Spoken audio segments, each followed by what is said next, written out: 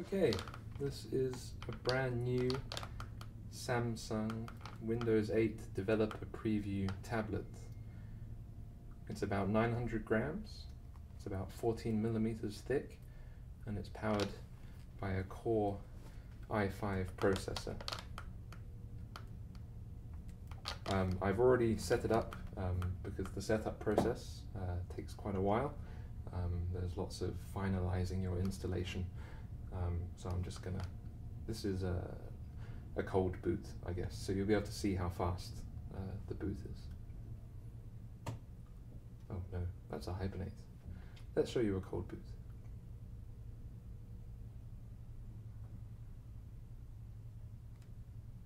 Okay, here we go, a cold boot. It's a Samsung tablet.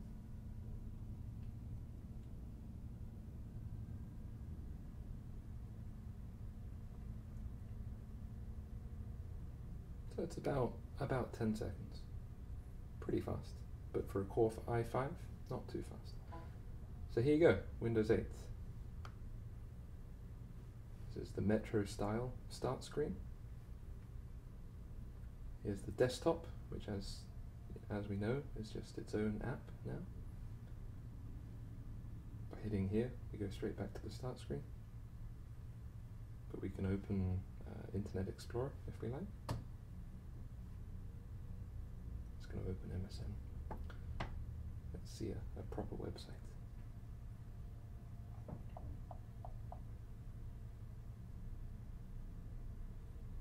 There we go. And then we have, just like Windows Phone 7, we have toolbars on the side. So we have 5 main features that are always available in every app. Think of them as primary paradigms, I guess. Search. Any app can ask to be part of search, and you can also search apps and settings and files. This is just like the start menu search, so we can search for Task Manager. We have build selected. Let's have apps. We have Task Manager. As you can see, this is in Explorer, it's not in Metro. There is no Metro Task Manager. Immediately, you can see there's a lot more detail in the new Task Manager. But there is also, this is the newbie-friendly, this is the default Task Manager, should we say, where you can just see the currently running apps. So you can just select Internet Explorer. You can end task. Very easy. And then we have more details. And in here we have a standard Task Manager screen. Performance, which is much the same, but slightly more Metro in appearance, I guess. The app history, which is every app on the computer, which is quite cool. It shows all the CPU time that any app has ever used, all the network transfer, which is useful if you're on a metered connection, and it even shows you metered network traffic. We have Startup, which replaces msconfig at long last. Users, details. Oh, this is quite cool. You can search. How do we get a context menu? Is it click and hold? I have no idea. Oh dear. Anyway, you can search for each of these EXEs on Bing or Google, and you have services. Okay, let's go back to the start screen. Ooh, Task Manager. Okay, anyway, let's show you an app. Here's some news.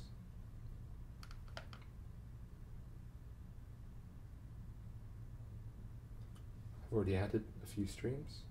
These are just placeholder apps. When the OS is finally released, there'll be more apps. So we can scroll along. I think we can, as you'll see, there's no modes in Windows 8. You select a tile just by dragging down, and then you can do whatever you like with it. Magazineify over here, and this turns it into some kind of magazine if I had more feeds. I think I'm meant to be able to add these to my start screen, but I'm not sure how. Add feeds? No. Okay.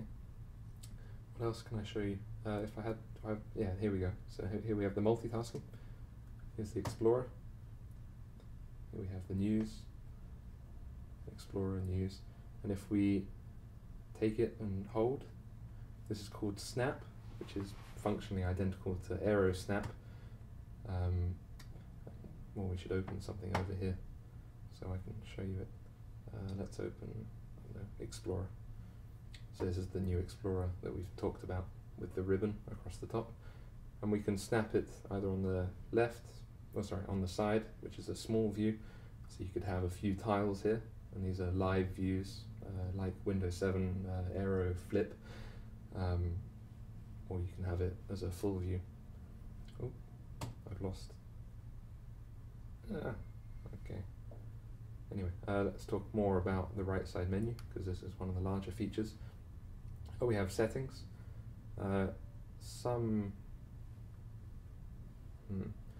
So you have system settings, but you also have app settings available from this screen, although I can't see them from here.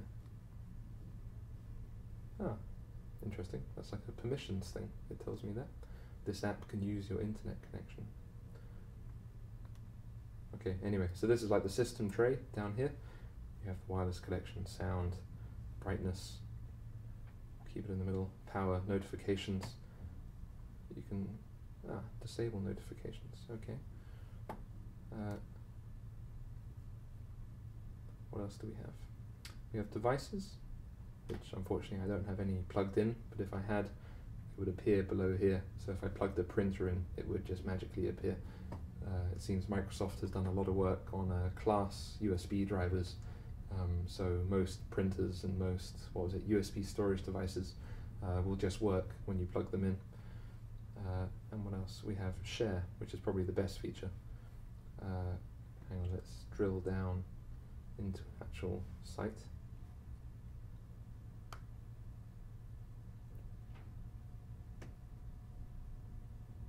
Hopefully. Okay, so say we want to share some XKCD. Oh, this is very pretty. We can zoom in, I presume. Okay, we can just click like that. So let's say we want to share this. So like Android, every app can expose the, they call it contracts, but it's very similar to intents in Android. So an app can say that it is available for sharing. So in this case, Tweetorama and Socialite are available to share. So we click, I haven't signed in this case, but I would click Tweetorama and then I would just simply share it like this. And Socialite, I think, is an app for Facebook. Yeah, there we go, Facebook. And so sharing any page or any app or any URL, it's just a matter of dragging on the right and clicking share, which is very easy. Okay, what else can I show you? Let's go just show you the basic control panel. Some system applets are in Metro style, like control panel, and some, like the task manager, are only available in Explorer. This is, I presume, some applets are better suited to Metro if they're simple, like control panel, and task manager wouldn't really work in the Metro style. So here we can choose a lock screen picture, and we can also choose a user tile. I don't know if you can see that, but it's my ugly face. There's a webcam up here. I can fix Windows Update is on here, ease of use, share. It seems I can, for example, disable the apps that appear on the share menu. What else do we have? Privacy. Notifications, which, so I've made it so Build and Internet Explorer can't provide notifications. And I think that's about it in there. Anything else I can show you? We have the store. This is the App Store, hopefully. Or it's a black screen. Oh, I can see you saw my face for a split second there. Okay, well they showed this today, but obviously it's not available in this version of Windows Developer Preview. What else can I show you? We have all the developer tools. We have developer command prompt. Exciting. There we go. You can see me switching. It's very fast, but it is a Core i5, so you'd be surprised if it wasn't fast. Okay, what else have we got? Have I shown you select things by dragging over? So you drag, so you just, there you go, I've picked it up. And because it's multi-touch, no, it is multi-touch, I'm sure it is. Yeah, it's multi-touch. So you can just select it by, there's no modes, so you just drag over to select, and then you can uninstall, you can make the icon smaller, you see? You can make this one smaller. Maybe we can make a big one. How do I make it bigger? I can't make them any bigger than that, apparently, only smaller. And here I can unpin it, which disappears it entirely. Can I don't know how it doesn't seem like you can add anything from this screen. You can only add it from inside apps. So let me see if I can add something again. I failed last time.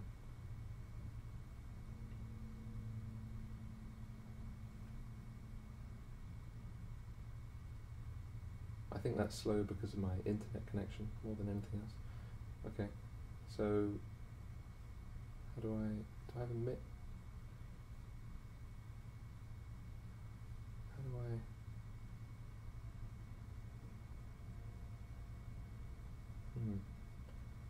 How do I add it to my home screen?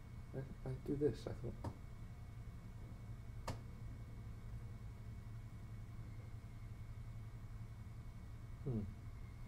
I don't know. Anyway, that's a brief introduction to Windows 8 Developer Preview. It still has a long way to go, but it looks very smooth, and now you have some idea of how it actually plays with in practice.